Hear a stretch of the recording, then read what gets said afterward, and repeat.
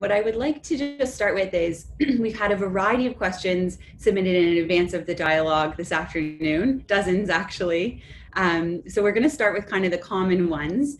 And like I said, for those who are joining, you can feel free to add more in the chat at any time. But today's event is an overview of the Canadian electricity system. And I want to start with the most basic question, which is there such a thing? Thanks for asking that question, Kathleen, and thanks for joining us today. Really great to be working with you and again with Mars as part of the partnership with Spark and Bullfrog. I'd say the simple answer to your question is not really. If we think about a system as being something that's centrally managed and where decisions are made centrally about what sort of resources are going to be in it, that's not really what we have in Canada. So we'll talk through today a little bit about province by province, in fact, how the system looks and also what the interconnections are between them. So maybe we can start off just having a quick look at the generation in the Canadian grid. So these are all of the assets in these circles that are generating electricity. And you see that there's quite a pattern to it. So a lot of blue in some places, and that's hydroelectricity. And you see that's clustered in certain provinces. Other provinces are largely black and red. So that's coal and gas that are producing electricity. And then in others, there's still a mix. And this is really a bit of a continuation of the whole history of the electrical grid. If you go back to the late 1800s, when we first started having centrally delivered electricity, in New York City, the very first electrical plant was the Pearl Street Station in Manhattan, and it was owned and operated by a private company, the Edison Illumination Company. They only had 85 customers when they started, and they wired it up from their coal-fired plant to those customers. The first sort of long-delivered electricity was from Niagara Falls to Buffalo, and sort of the commonality is you're a private company, so what are you going to do? You're going to set up an offering that makes sense for your customer. You're going to take resources that are close at hand, and you're going to locate yourself where there are lots of customers. And so the system sort of grew up from that private start. And although much of it now is overseen by regulators, that sort of theme of we're going to use what's local to us is still there, because a lot of these assets are decades old, because that's how long they last. I think so. There's a lot that you can sort of take away from this map here. A lot of different, sources of generation, and I think that the historical context is certainly interesting when you think about how Canada is divided by province. Mm-hmm. There's a question that was submitted in advance, which I think is kind of an interesting jumping off point. I've always believed that because we make such extensive use of hydropower in Canada, and you do see a lot of that on this map here, our electric grid contributes a lot less to greenhouse gas emissions than it does in other Western countries. And so, looking at that map, I think that's a fairly safe assumption to make. Is that accurate? The answer is it depends. It gets back to this theme of it really is a provincially driven system and not a federally driven system. So let's compare two sets of provinces and compare and contrast them. So here are the higher carbon grids across the country. And so you see a lot of that red and black that we saw on the Canadian map, the black being coal and the red being gas. So if you're in Alberta, or you're in Saskatchewan, or you're in Nova Scotia in particular, if we look at the actual grams of carbon dioxide equivalent per kilowatt hour, these numbers don't mean a lot to you unless you've got something to compare them to, but these numbers would be similar to what you would see in India, in many parts of China, in terms of the carbon intensity of the grid. Now, this is changing over time. You are starting to see some of the green, for example, for wind coming into place, and there's more to come on that.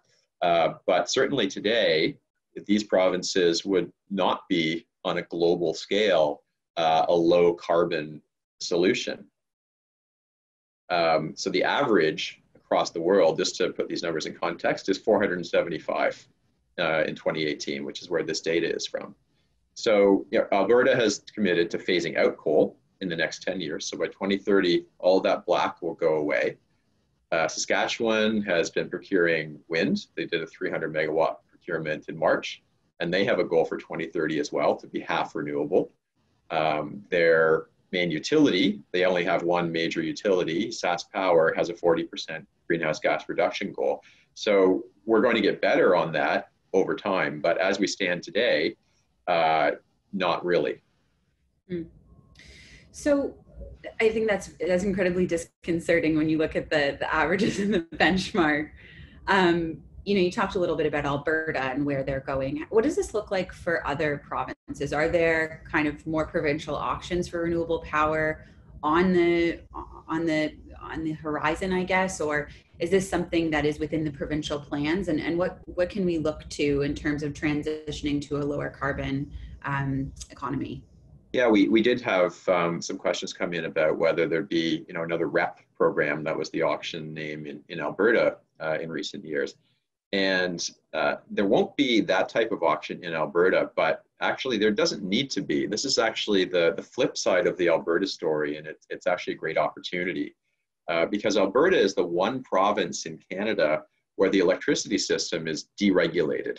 And what that means is that it isn't a provincial body that's dictating where and when and how much and what type of generation is going to be built, other than the fact that they've said there won't be any more coal in the system by 2030. But beyond that, if you can get the proper environmental permitting in place and get the financing to build a new energy generation asset in Alberta, you can go ahead and do that.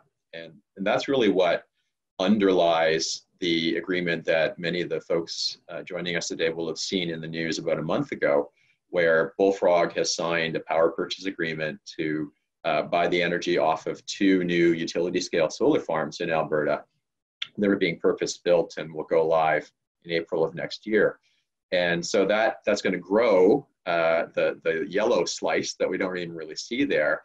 And so really, people can vote with their dollars in Alberta. And if people want to see that coal replaced with renewables, then through organizations like ours or other large companies that are making commitments to do that, that will start to transition more to renewables, just purely people voting with their dollars. Saskatchewan has had some auctions or RFPs, really, requests for proposal. I think they're continuing to do so to meet those goals. So we're going to see movement on it, but Alberta is probably the biggest opportunity just because there is the opportunity for people who have the desire and the wherewithal to get a project built to start to impact that mix on their own. So, I mean, this slide shows a pretty grim picture of today. There's some hope on the horizon, but there must be a number of provinces that are actually well below average. If these 4 are well above, are those the ones with the majority of their generation in hydro? Oh, here we go. Here you go. You nailed it. So a lot of blue on this slide for water. So when you look across from British Columbia all the way to Newfoundland, there are 4 provinces that are above 90% large hydro in their mix. And so when you look at the grams of carbon dioxide per kilowatt hour, remember the number for Saskatchewan, Nova Scotia, and Alberta was in the 600s and 700s, and Manitoba is 1, and Quebec is 2. So a huge spread in terms of the GHGs between those provinces. So, we've talked about a little bit about the provincial divide and the fact that this really is province specific.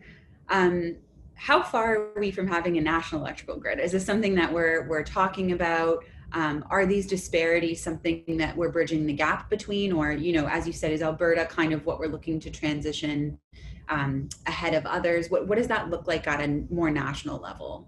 Right. So there has been conversation, certainly, and proposals to try to create, for example, a national energy corridor that would include transmission on high voltage across provinces. But we're pretty limited in that today. And maybe we'll walk through these provinces and sort of show what the actual capability is and the actual sales today of these. Because if we were closer to having all that infrastructure in place, then Manitoba, for example, with a carbon intensity of 1, could export to Saskatchewan with a carbon intensity of 700 and kind of fix the problem quite quickly.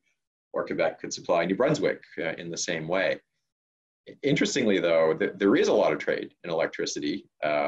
It's just not always east-west, and so we'll talk to that a little bit as well.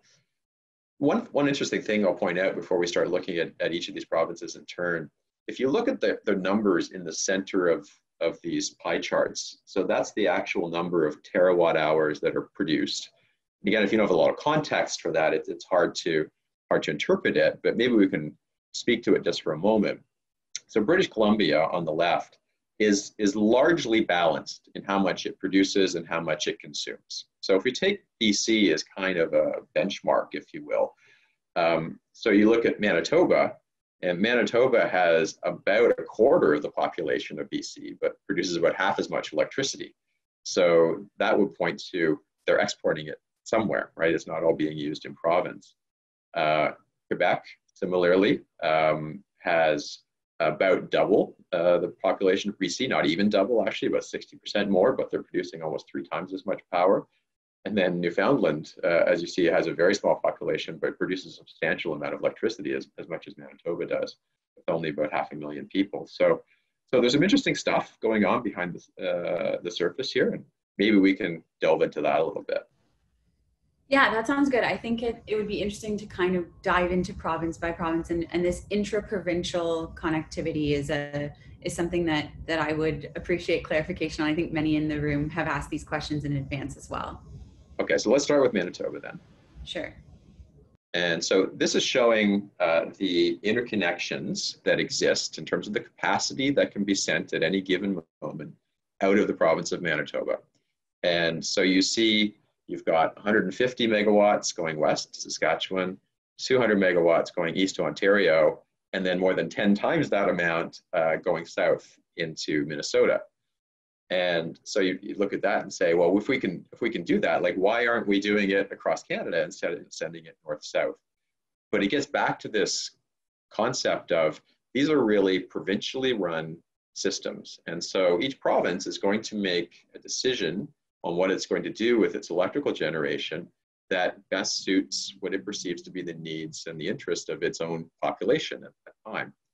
And so when you look at this map, the one thing that kind of stands out is there are only 2 big cities on this map. Winnipeg is one of them, and Minneapolis is the other. And in fact, Minneapolis has almost as many people as the entire rest of the map put together.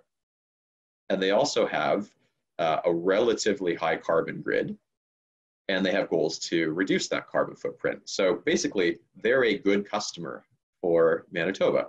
They are willing to pay what it takes to get that power in, to invest in the infrastructure to transmit that power down to the population centers. And those population centers are a lot closer than they would be if, for example, you're trying to send this power all the way to Southern Ontario. So sort of it speaks to the sort of what drives decision-making is not really necessarily a national interest. There isn't a national regulator who's saying, let's make an interconnected grid. It's really the province making the decision on what makes economic sense for that province at a given point in time. I think we had, Kathleen, do we have a question about tariffs on electricity since we're talking about going cross-border? Yeah, so how we do, how does that work? The question is, are tariffs charged for interprovincial transfers? And if so, who charges them? Is it, kind of going back to your point that these decisions are made on a provincial level? Is that where the decisions are made, or is there more of a national oversight over tariffs? Yeah, there isn't a tariff in the meaning of a tax on trade. The word tariff has a different meaning in the electrical industry. It kind of means what the rate structure look like. So that's what your utility will file what they call a tariff to the regulator in your province. But when it comes to, do we have a tax when you send electricity across the border? No, there's just a negotiated price between Manitoba and Minnesota, or the utilities in this case. And neither party would have any interest in taxing the other on that transaction. One quick point of clarification on that. When we look at the map, and this is from the chat actually, so when we look at the map, are the arrows unidirectional flow, or is it actually bidirectional? Yeah, so electricity flows bidirectionally for sure. So you could go either way. And in fact, that does happen quite a bit. When you look at the the data that's published by each province's system operator, you will see bidirectional. In fact, when we get to the BC slide, a couple of slides from now, you'll actually see a fair bit of bidirectional trade going on. Great. And then kind of going back to your point, that bidirectionality, it's not an additional tariff, it's those provinces are negotiating on price both That's ways. right. That's right. And actually, maybe an interesting anecdote for everybody on the call about that bidirectionality. So Minnesota also has a supply agreement with North Dakota. So the utility in Minnesota actually buys wind power from North Dakota, because when North Dakota is very windy, it's a very good place to build wind. And that wind power is produced when it's windy. And so it doesn't always perfectly match the consumption of electricity. And you can build a battery to deal with that. We'll talk about batteries later in this session. But if you've got hydro that's behind a dam, we've got a reservoir, you can also use that to balance. And so really what happens in the situation is there's an agreement between Minnesota and Manitoba to say, when we're getting a lot of wind from North Dakota, we're going to basically ask you to hold back on sending us hydro. We may even send some of that wind power up to you and use the hydro in Manitoba as kind of a giant battery. So that's actually another question that has come up while we're on the topic. So when you think about, the balancing that you just mentioned and how complex that is, you can never have kind of an overabundance or surplus. It has to be, at all points, the system has to be perfectly balanced. Right. How much energy storage do we currently have to do that? Whether that be battery storage or reservoir hydro, as you mentioned? So if we counted reservoir hydro as storage, we've got lots. But I said kind of like a battery, and that was purposeful in those words, because when you think about how it works, you can't really send the power back up to the top of the dam and into the reservoir, right? So it's not really storing generation that might be made by wind.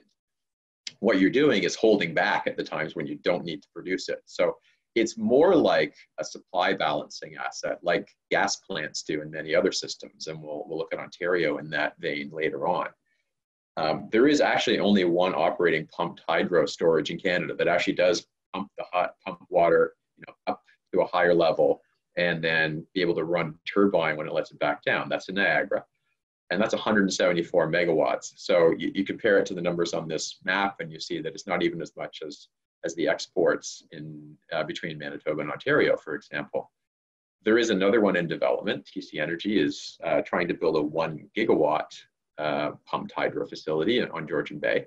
But that's not without controversy, because like when you build large hydro, you're now flooding land that wasn't flooded before. So there isn't a lot, and it's not easy to get it built. So where the trend is much of the growth is in actual batteries. These are lithium-ion batteries, like you'd see in an electric car, or in your computer. But those actually aren't really a grid asset per se. The regulators, the people who are running the grids, they're not in control of them. They're usually owned by private companies. So the company puts a big battery beside their factory, and they use that to manage, are they buying high-priced electricity or low-priced electricity, and they charge their battery at the right time and discharge it at the right time to manage that. So they're not really part of what we would consider the grid, at least not controllable by the grid today.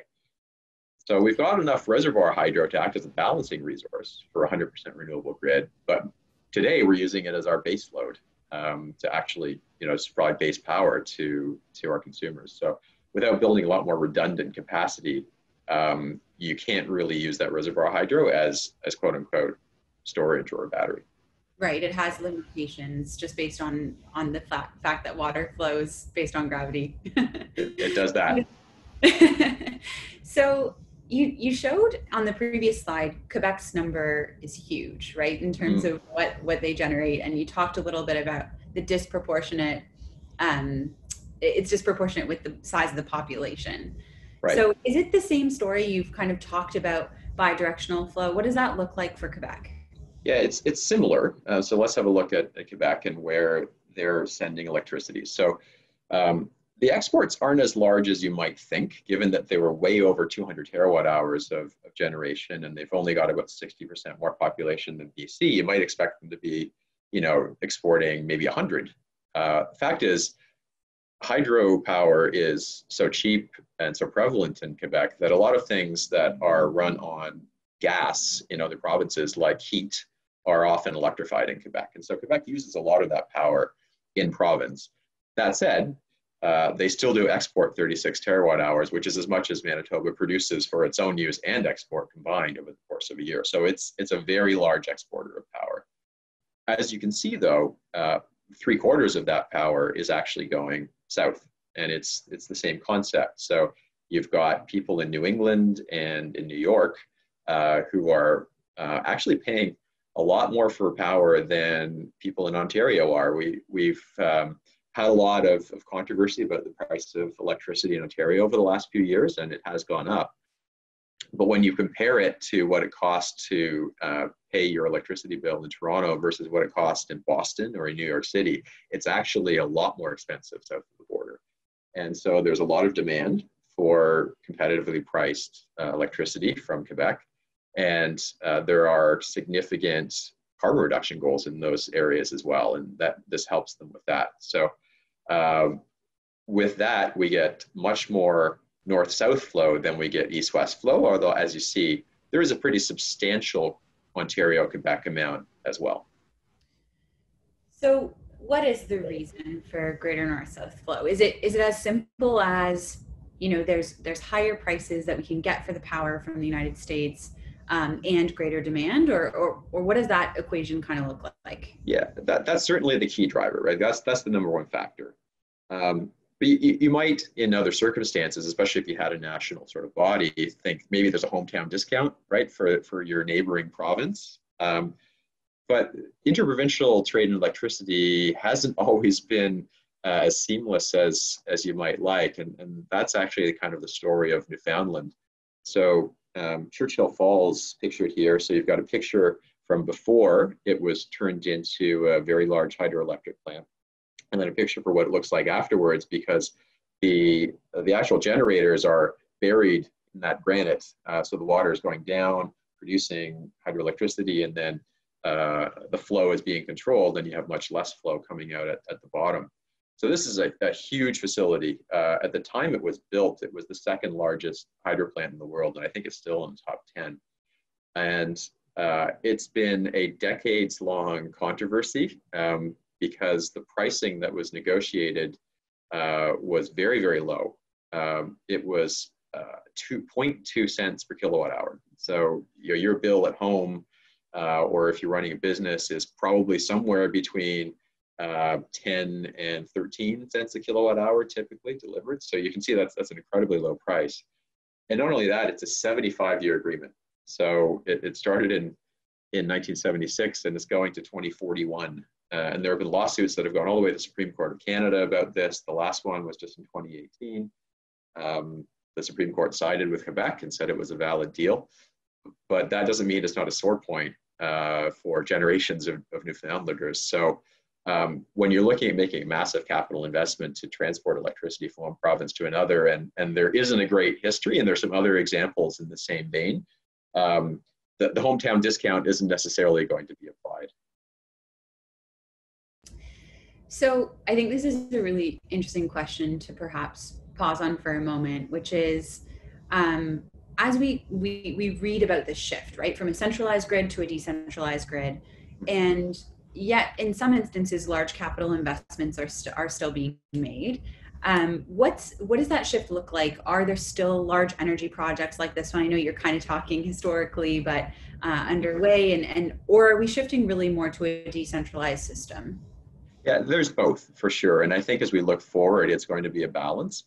But I think the pattern that we're seeing, or at least the trend that we're seeing, is moving more towards that decentralized both generation and storage of electricity. If we look at, for example, the Site C project in BC or the Muskrat Falls project in Newfoundland, those have been fraught with difficulty. It's very hard to get very, very large projects built, especially hydro projects that have significant impacts on the surrounding environment.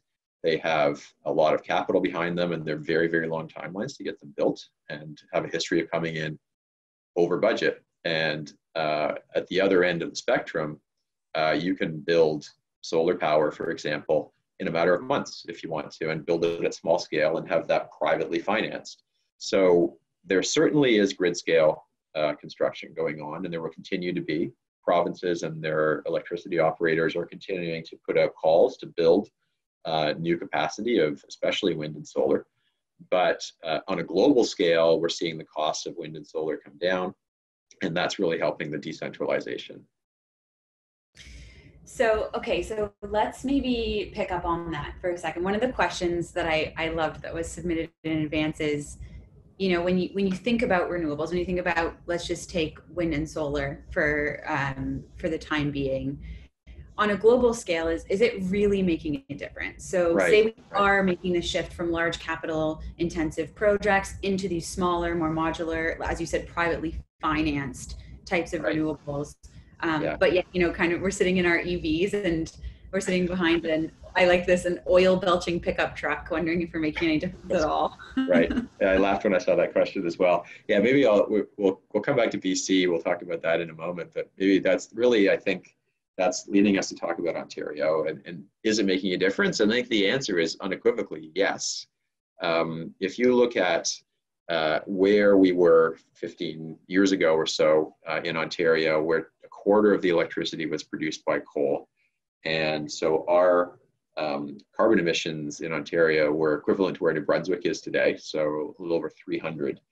And now we've moved entirely off of coal. And while a lot of that has been the increase in nuclear, so we had refurbishment of the Bruce Power facilities on Lake Huron, you see that from basically no wind and solar at that time, we have substantial wind and solar today, and that was critical to making it happen as well. So if you are driving that electric vehicle in Ontario today, in 2003, it still would have been better than driving a gasoline car, but not a lot better. And today that car is running on mostly clean electricity. So it definitely is making a difference. And it's a 90% reduction in greenhouse gases, which was the equivalent of taking 7 million cars off the road. So to connect it to that analogy of sitting behind the truck, you took 7 million trucks off the road by making this change in the Ontario system. Very interesting. I love, there's a quote I read recently that not this car, but our next car will be electric in our Ontario communities. So I think that's an impact that we're certainly seeing scale exponentially over time. Totally agree. And that's maybe a whole other webinar we could have, and maybe we'll set that one up next.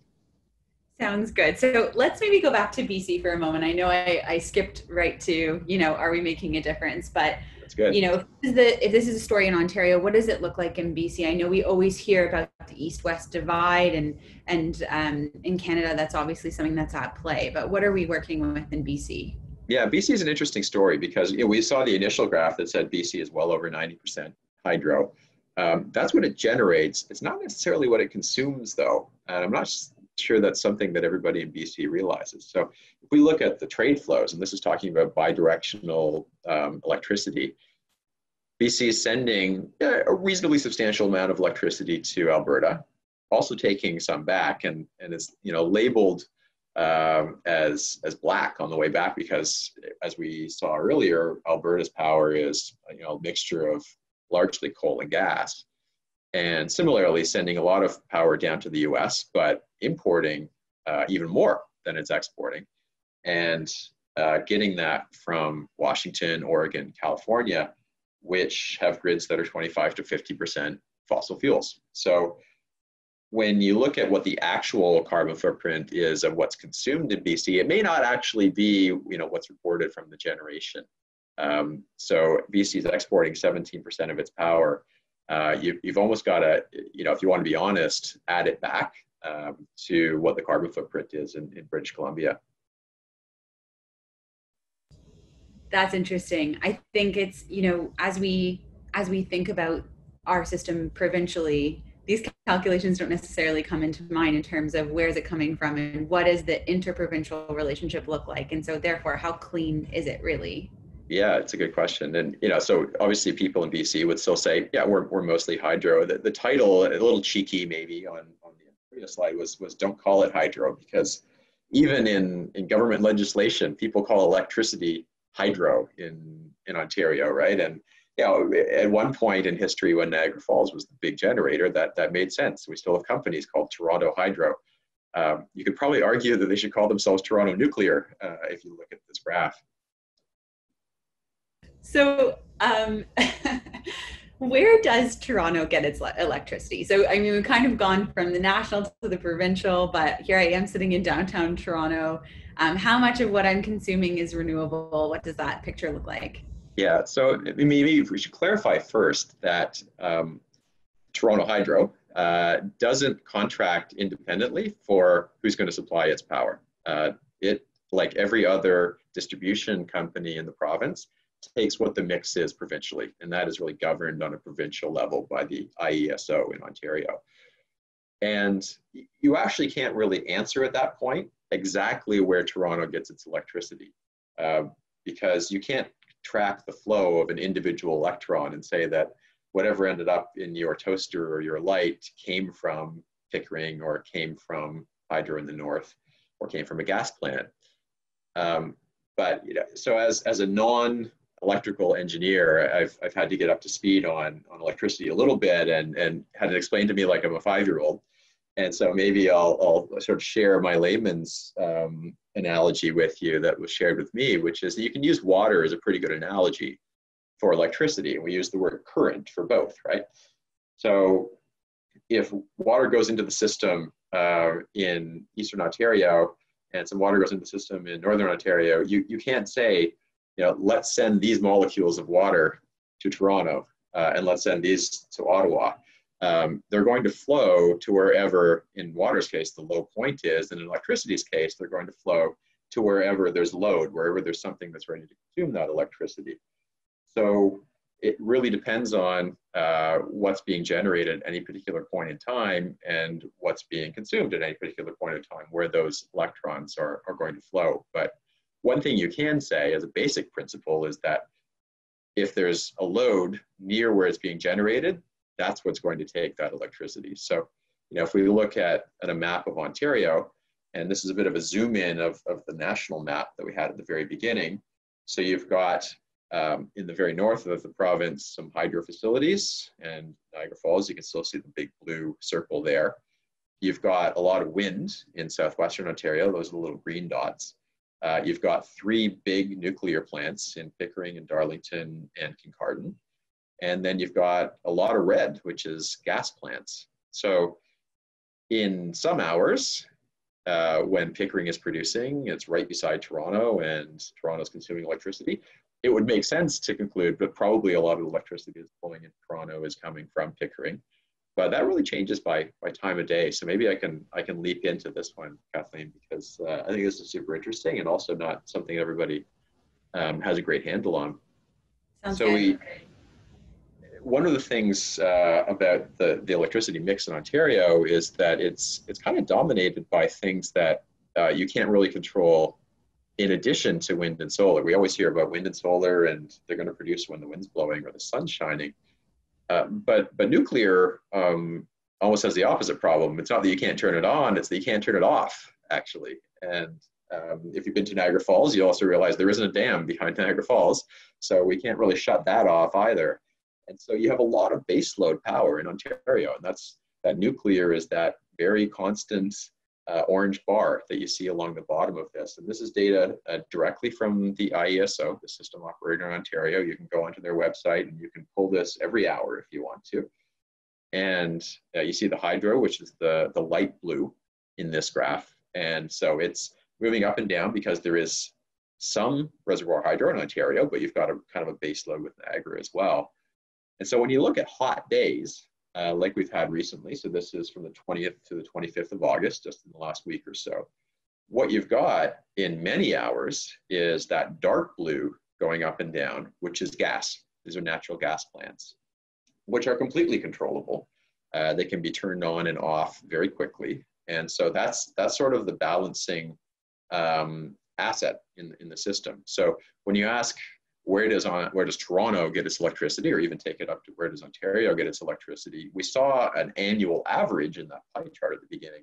But depending on what hour you're talking about, it could be basically 100% renewable, as you see in the overnight hours on many of these, where you've got well, at least 100% zero carbon, where you've got wind blowing and you've got no gas in some cases. And then in other cases, like we look at that 5 o'clock hour this past Monday, and gas is producing 25, 30%. And in some cases, you'll see it get up to 40% of the electricity in a given hour in Ontario is actually being produced by natural gas plants. This is a really interesting, and obviously I like that you selected dates that were recent, because I think we can all kind of think about the extreme heat that we've been facing. But right. One of the, Sean, as you know, one of the projects that we've been working on at Mars is in New York State, and specifically with Niagara Falls. And one of the things that we've been learning is that when you look at that light blue line, which is actually relatively flat on this graph, over time, as you look at the scenarios that we may be facing with extreme weather and climate change impacting our communities more severely, that line actually becomes quite more lumpy. It's almost looks a little bit like this graph, right, where it peaks and valleys. What does that mean in terms of the importance of, say, gas, solar, wind, those other alternative types of generation, or even nuclear as your baseload? How does that shift over time from your perspective? Yeah, I mean, I think what you're pointing out is that that the power system is not only a determiner of climate change, but is also impacted by climate change, right? And so when you have huge rainstorms and then droughts, and there's only so much space behind the dam, even if you have reservoir hydro, and some of it's run of river as well, so it runs when it's raining or when there's enough water. You can get huge variability. In fact, California, some of what they've been experiencing in the last few years has been because of this sort of drought cycle they've been going through. And so they haven't had that base load of hydro from melting snowpack that they normally would have. So I think it all points, Kathleen, to there being no one solution to the future grid, that it is going to be geographically dependent, but you don't want to put all your eggs in one basket, because there are pluses and minuses to every kind of generation.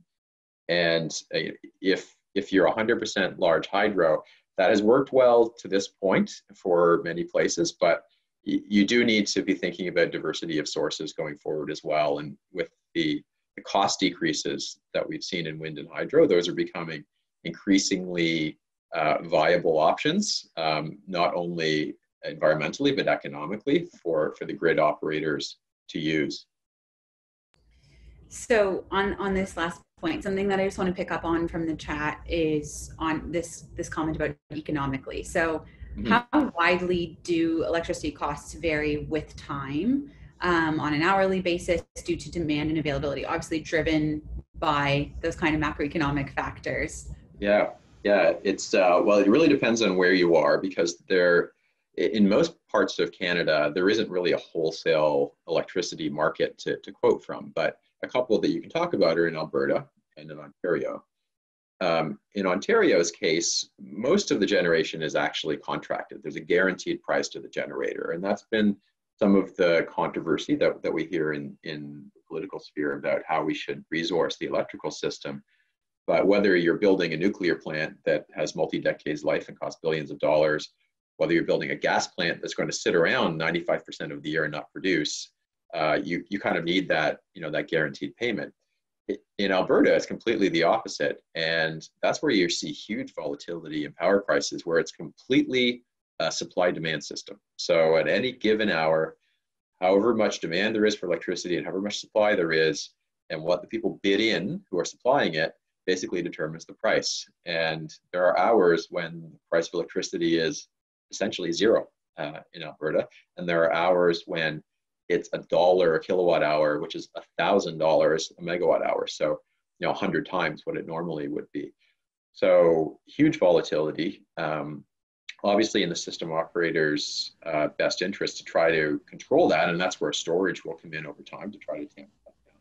But we do see large variability in wholesale power markets whenever it is a market-driven system like we have in Alberta, You see it in Texas and other places as well.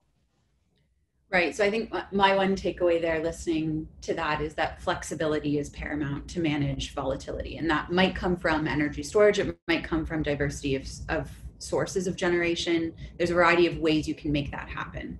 Yeah. Yeah. I'd agree with that. Got it. Okay. So let's just go back to a second to the mix of sources in the grid overall. I think we've kind of gone down this path a little bit, but one of the questions that was submitted was how are electricity generation contracts negotiated? And how is it determined how much will be generated by renewables? Right. So, you've talked about volatility in the system and the need for flexibility, but how do you actually determine 7% will come from wind, for instance? Right. So the system operator wouldn't determine necessarily that 7% will come from wind on any given hour, because as you see on this chart, that's really determined by what the system need is and what's available. But in terms of the capacity of the system, that's where there is a contract to be signed. And maybe we can have a look at what the future looks like in Ontario, because there is a specific plan in place from the system operator to, first of all, retire the Pickering nuclear plant, and then to replace most of the necessary generation from when that's being retired, but also when the other two plants are being refurbished, with gas. And so you see gas in this case is the kind of teal or green bar, and goes from pretty narrow today to quite wide over time. And so that is a decision that is made by the system operator. They're taking into account their mandate of reliability, of cost, of quality of power to do that. But it's going to have pretty significant impacts in Ontario. I mean, if you look at the greenhouse gases, so we had that 90% reduction we spoke to earlier. So this is a chart of greenhouse gases from electricity generation in Ontario.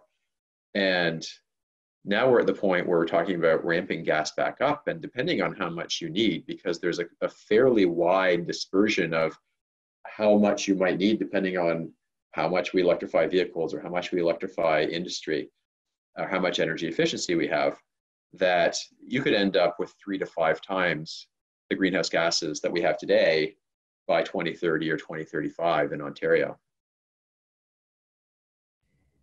So, I mean, it looks like in some instances there is a risk, and correct me if I'm wrong here, but there is a risk of gas or nuclear, other baseload sources of generation, requiring us to curtail the use of renewables. Is that correct? What does that look like in terms of balancing the system? Yeah, it happens today for sure. That we are sometimes curtailing wind at night, because in Ontario you've got excess generation at night in many cases. That's where in the future storage is going to play such an important role, and where it's fortunate that we're starting to see the cost of storage come way down, which I think we'll speak to in a couple of slides. Maybe can we talk just for a moment as we look at this about that demand profile and how much we may have to curtail versus how much we might have to build out. When you look at this graph here, so this is again from the ISO, and this is their forecasting, and they've got a base case and a high case and a low case. And you see there's a 25% difference in how much electricity that we need between one to the other. And so while, to your point, Kathleen, managing that intermittency of renewables is one issue, also managing how much base load you've got and not having too much base load power at any given time is also very critical. And so if you think about trying to plan the electrical system in Ontario, if you're going to build out assets that take a decade to build, you've got to take into account that you actually don't know how much electricity you're going to need at that point in time. But there's a huge amount of uncertainty about that. And the real benefit of renewables is that they are so scalable, solar in particular hugely, but even wind, to the point where you can almost build them at the time that you need them. It only takes months in some cases to get it built. And so you can, as opposed to trying to use your crystal ball and forecast exactly how much you're going to need in 2030, you can actually be more responsive and track what the trends are in electricity consumption over time. So what does that look like in terms of when we think about, you mentioned Pickering retiring, for instance, or the Bruce Power refurbishments as well. What does that look like? Are we starting to shift that profile to more flexible renewables?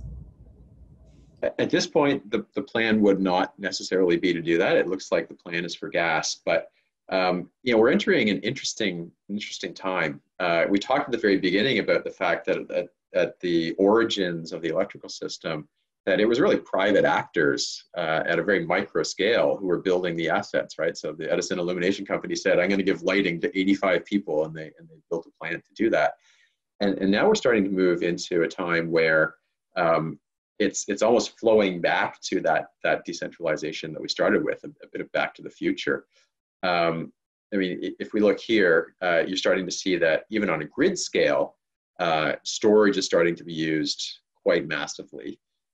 So these are grid operators, and they're coming out and saying things like, there may be another peaker gas plant built in the US after this year. NextEra is one of the largest utilities in the world saying that, based in Florida. Just 2 days ago, we had Puerto Rico basically saying, no, utility, don't build more gas plants, go and build solar plus storage, because storage makes sense now. We have developers saying that they can build solar and storage to mimic what a gas plant would do at half the cost. So at a utility scale, we're starting to see that. But I think the really interesting point that connects to your question is it's more of a distributed resource, DER standing for distributed energy resource. And so this is where you, particularly as a business owner today, not really on the residential scale yet in Canada, but certainly on the business scale, can say, we don't necessarily have to accept what the mix in the grid is.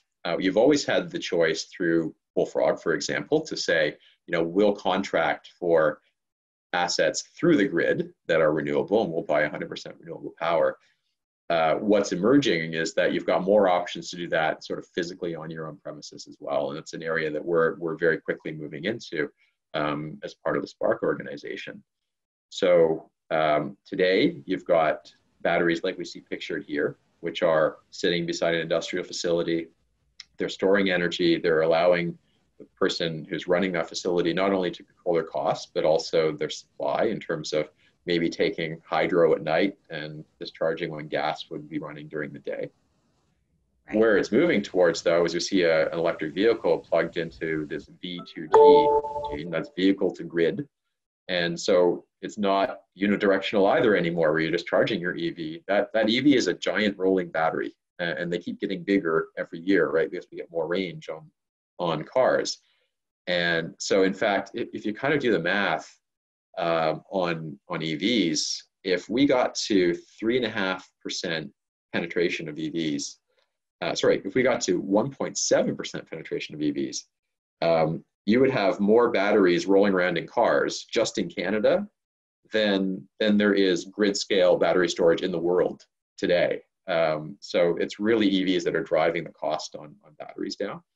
And EVs are already 3.5% of vehicle sales in Canada. That was the 3.5% that I meant to speak to. So it's not that far off that we're going to be looking at having very substantial assets in the hands of consumers. And it's really, the question is going to be, how do you integrate those? How, if you're the system operator, do you even get visibility to what's there? And how do you work with private companies who are going to be able to dispatch these assets for you, be able to price them for you, and give you visibility to what's going on?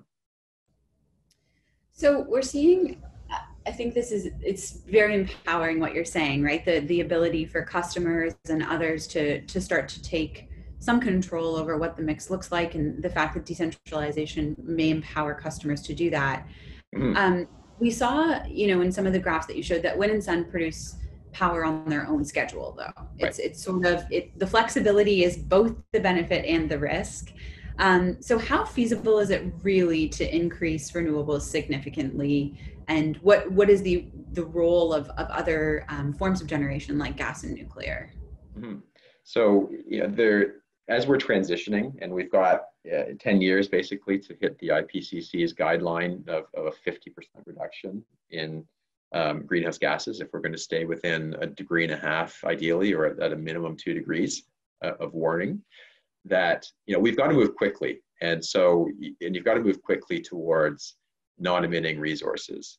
And given what we've got in Canada, I don't know if there's anywhere in the world that's better positioned to get to 100% renewable grid, given that we do have so much baseload hydro that can also be flexible, and that we're a developed country where things like this technology is really coming to fruition. So it's there, the opportunity is there. Question is, how do we get alignment on actually going after it? One of the other pieces, and maybe this is the last piece for the DERs, is the cost of generating your own solar has really come down. And so if you look at an industrial facility like this, the amount of space they've got on their roof, in most cases, will support a solar system that can supply a quarter or so of the electricity. If it's a warehouse, you can actually supply 100% of the electricity because there's not a lot of machinery in there. But in a manufacturing facility, you can start to, again, build out at a relatively small scale, very distributed renewables that doesn't necessarily take the regulator to do it, that the customer is going to do because it's actually cheaper to generate your own electricity, consume it yourself, than it is to buy it from the grid. And they're essentially using the grid as the battery in that case, where they're consuming their own power first and using the grid power when needed. This isn't really all that feasible at a residential scale in Canada yet. The chart on the left side would say, if you're looking at the blue line, which is the scale of most residential systems in Canada, it's come down 25% or so in the last 5 years. But at $4 a watt, you're not really going to be competitive with the power that you can buy from your utility. If you got a bit of a bigger house and maybe you're on the green line and you have a tree in front and you got a big south-facing roof, it can work in some cases. But generally, when we're looking at facilities like we see in this photo, that's the yellow line. And those have come down from just under $3 to under $1.50. So they come down by 50% in the last 5 years, to the point where it's now very competitive if you've got the right roof. So for homeowners looking to convert to renewable energy, how do they do that economically, or what questions should they be asking? I think you've mentioned geographic placement, resolution to the sun. What else is kind of required in order to move to that renewable generation? Yeah, I think today, to be honest, Kathleen, your best bet is to work with somebody like Bullfrog to do that, because you're going to take advantage of the yellow line, or in fact a whole line below that, which is building at an even larger scale that we can capture the economies of scale of. But if you want to test it out, there are people out there who will cost it out for you. I did it for my own house. I live in a small house in a central location with the roof that faces the wrong way, and it was going to cost me 31.5 cents a kilowatt hour to produce my own power. So I'm still a very happy Bullfrog customer. But we're going to see that move over time, and may even be in new communities they're starting to build microgrids and more generation on the scale of maybe where this yellow line is. Maybe Kathleen, DERs, this is an area I know Mars is really into, and so can I flip roles with you here for a minute? Can I start asking you some questions? Sure, yeah, that sounds good. So I know Mars works with folks like this. Tell us a little bit about what's going on in the Mars space. Sure. So I guess just a little bit of context, and thank you for having me today. This has been a really fascinating discussion, and always good to get more insight and refreshers. In my role at the Mars Discovery District, we work with over 1,400 ventures. So these are emerging technology companies. They range in maturity in terms of the technology. Some are under $1 million in revenue, and others are set to be $100 million in revenue over the next 5 years. And they're all Canadian, leading the sector. So maybe in our last couple minutes here, I'll maybe just reflect on the 3 that are starting to transform the system from a management standpoint. And all 3 of these are leveraging artificial intelligence to do this. And I think it's kind of interesting, Sean, going back to your question and point around empowering customers. That's what some of these technologies are starting to do. So yeah, maybe if you'll indulge me, I'll just quickly name 3. Yeah, you're off. Okay. So Canvas Analytics, the first one is an AI industrial advanced analytics platform. So intelligent operations, it uses the Internet of Things. So essentially the placement of sensors across a plant or facility, something like an automotive manufacturer or metals and mining or food and agriculture, to sense data, but not only historical data, to actually predict what will the performance of that plant look like over time.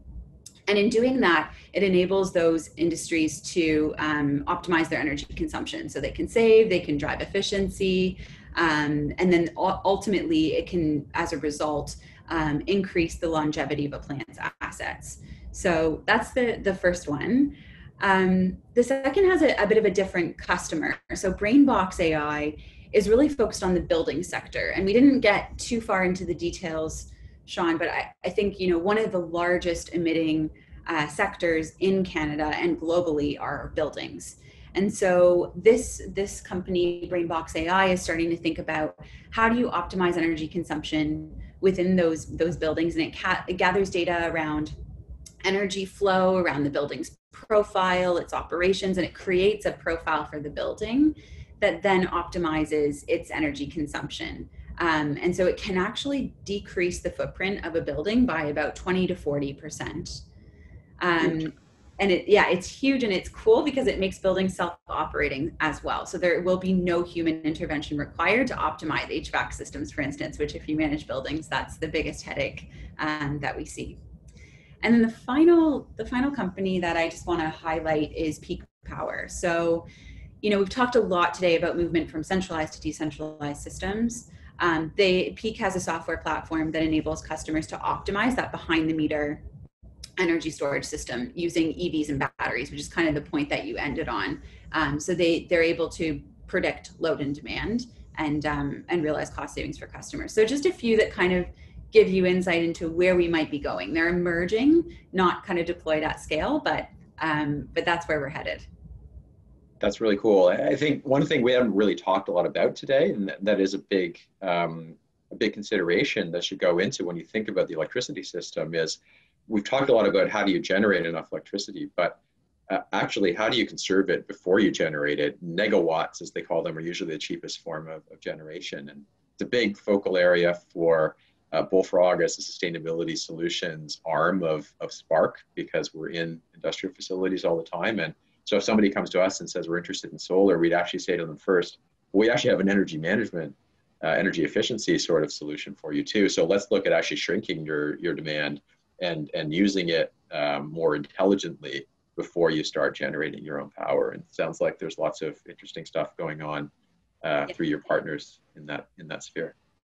Yeah, I think it's interesting. Kind of use what you have. I know we're at 2:00. I do have one final question for you in 30 seconds or less, from Bas Stratman, who asked, what does Canada's future completely green grid look like? Maybe a quick kind of, what's your gut reaction to that question? Right. Well, I mean, the future's a long time, I'll say. So it kind of depends on which future you're talking about. But I think in a nutshell, what it looks like is a mix of many more distributed resources than we have today. So a lot more generation at local scale, and a lot more intelligence being provided to the grid to be able to manage that on a real time. There's probably more sharing between provinces than we have today to take advantage of the great assets that are there and help those provinces that have high carbon footprints and have committed to lowering them to do that in the most economical way. And it's going to be a mix of many, many different kinds of resources. If you hear somebody say it's all about solar or it's all about wind, they haven't really gone through the complexity of it. I think we're going to need all of the above in order to get there. I think that's the perfect place to end. I want to be sensitive to time.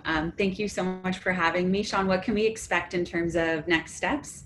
Right, so we've recorded this today, as you announced at the beginning, Kathleen. So we'll share the link to the recording. If you want to share it with your colleagues or anybody who couldn't make it today, then please do so. And we're working on what the next in this webinar series might be. But in the interim, I know we had a lot of questions probably come in that we didn't get to, so we'll have a look at those. And if there are any topics that we really didn't cover at all, then we'll try to get back to folks with answers on those as well. That's great. Thank you everyone for taking the time this afternoon, for hosting me, for indulging my questions, and hopefully I got to most of them in the chat. Thank you, Sean. Thanks a lot, Kathleen. Really great seeing you, and wish everybody a great afternoon. Likewise, take care.